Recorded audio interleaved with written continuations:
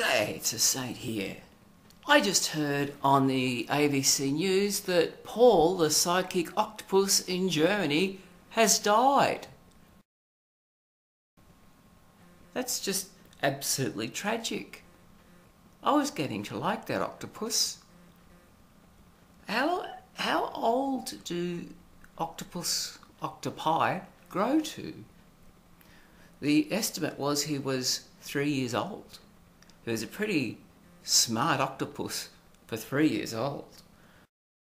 They're training a new octopus to replace Paul, the psychic octopus.